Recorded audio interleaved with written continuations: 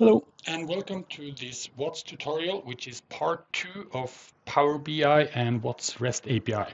And in this tutorial, I'll be explaining how to use the post requests from the WATS API to load data into Power BI. And the endpoint we are going to use today is the dynamic yield endpoint, which is a very useful endpoint in that you can get aggregated KPIs and yield metrics for any dimension of what's header data. So to start off, I'm going to go into the REST API documentation, which I can find from the help menu. And I'm going to open the app category and find the dynamic yield post request. So the dynamic yield and post requests in general are a little bit different than GET requests in that the parameters needs to be passed on within the request body. And I'll explain how this is done as we go along.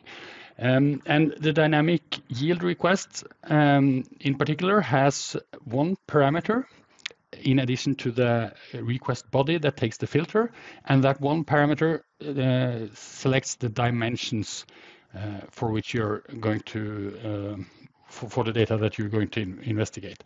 So first of all, let me make a filter parameter. Something needs to be in the filter, and in this case, I'll only use the top count, and I want top 20.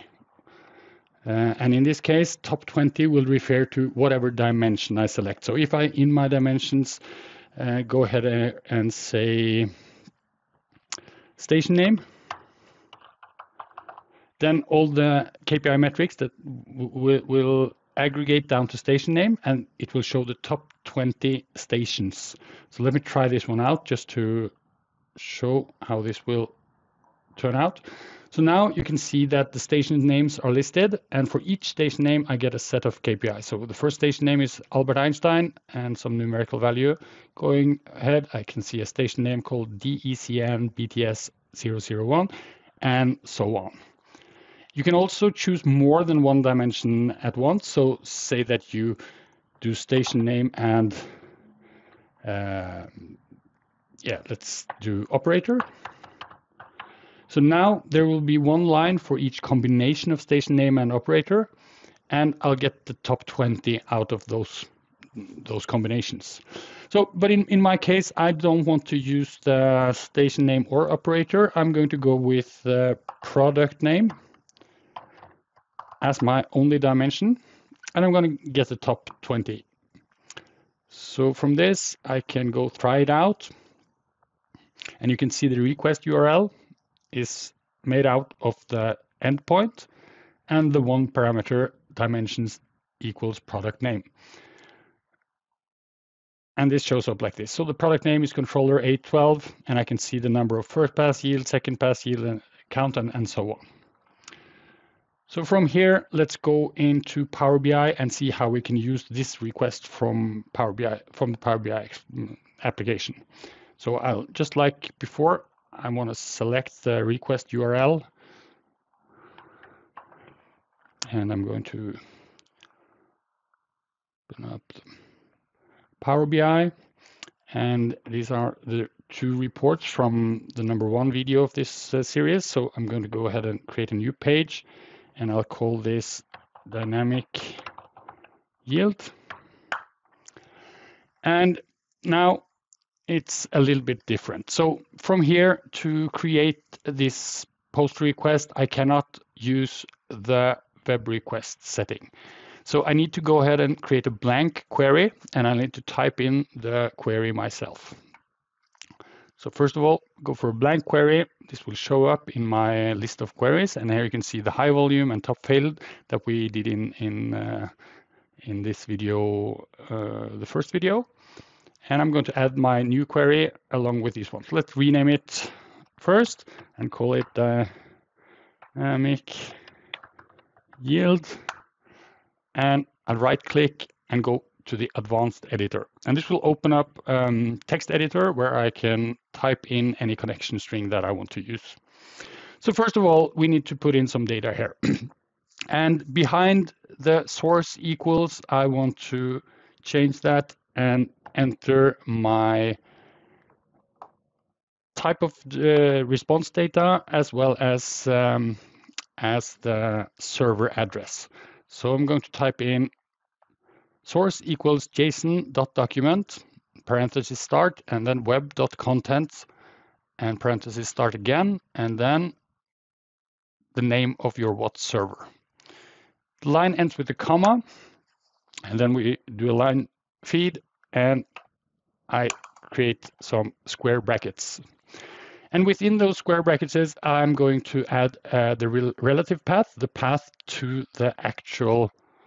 So here we only have the base address. I'm going to have to add the path to the API endpoint.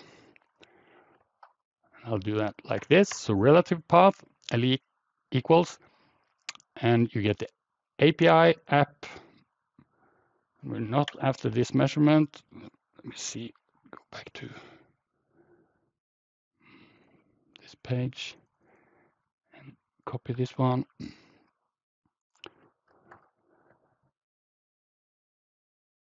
So this would be my correct relative path. Next up, I need to supply the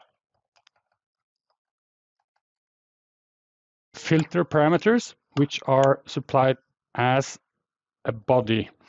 And the body is not, the body part of the request that makes out the body is not sent as text, it's sent as binary data. So I will need to use a function text to binary. So the content is going to be equal text.toBinary in parentheses start, and then I get these kind of brackets. And within this part, I'm going to add my filter. And in our case, let's go back to the REST API. We can see that the only filter that we added was top count and 20. So we can use whichever of these filters that we want in this filtering. So I could insert a comma here, and I can say part number and specify a part number or a test operation or whatever you want. But in our case, I'm going to leave it with just the top count. So I'm going to have to copy this and back into the connection string. And in my case, since I'm using a double quote here, I'll use single quotes inside here. And that is my filter part. So here I'm going to add a comma, and after this I'm going to add the header data with the authentication. So that part will be like this. So headers equals, and you get square brackets, authorization equals basic and a white space, and our token. So I'll go ahead and find my token.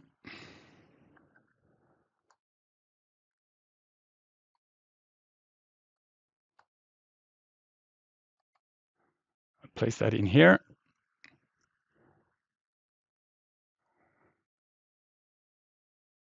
And to summarize these parentheses, I need to add 2 of those and a comma, 2 of those in the end. So I think this should be the correct request. So we're defining the server address, and here you'll need to replace with your own server name. The relative path is the path to the endpoint in the API, so in this case dynamic yield, and we have the parameters for the request here, which in our case is the dimensions. And then within the request body, I supply the filter, and within the header, I supply the authorization with the token. So let's try and click done and see how that behaves. So now these 20 records are listed, and to extract this to a table, I can use this to table button in the top right, top left corner, and I'll select node delimiter and click this button, and I can see all the columns. So here I can select which columns I want available, but in this case, let's just select them all and click OK. And here we get the data in a table format, and I can see the different product names listed, and I can see the different KPIs. So let's first of all have a look at the data types to make sure that they are correct. So I want this one to be text, and I want all these numerical columns here to be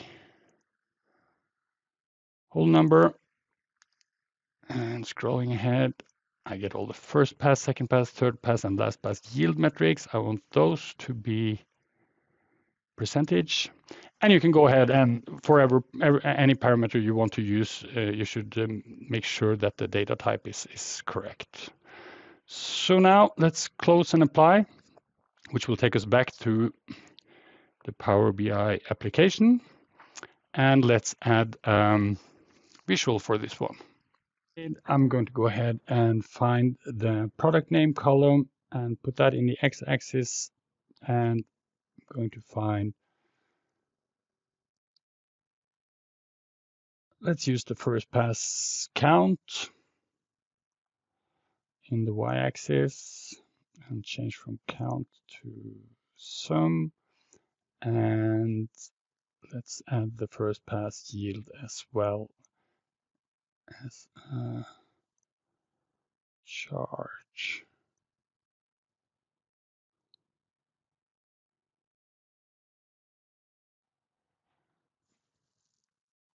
So here you have the first pass yield and volume using the dynamic yield column. And using the dynamic yield column, in addition to having access to any dimension, any parameter from the UT header data, you also have access to quite a lot of KPIs. So you can, of course, access both the alarm and warning thresholds. You can access the number of failed and number of passed for each of the steps. You can access the trends for any step as well.